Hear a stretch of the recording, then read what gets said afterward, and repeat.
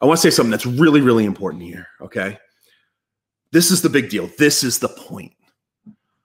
All people are equal, but not all ideas are equal.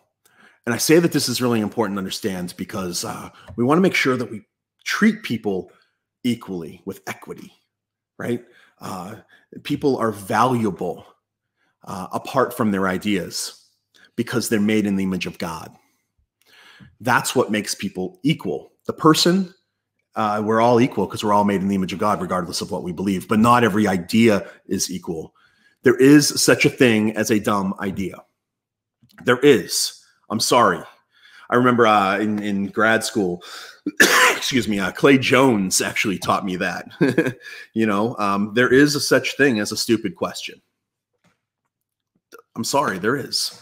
You know, Peter Kreeft, actually, he's out of Boston College. He says it this way. I think it's amazing. He says that we should be egalitarian regarding persons and be elitists regarding ideas. So we think of others as equals, but we realize that some ideas are better than others. And this is where we get ourselves in the trouble. And this is where we start to think, or I used to, as an atheist, start to think the Christian or anybody who held to an objective standard was intolerant.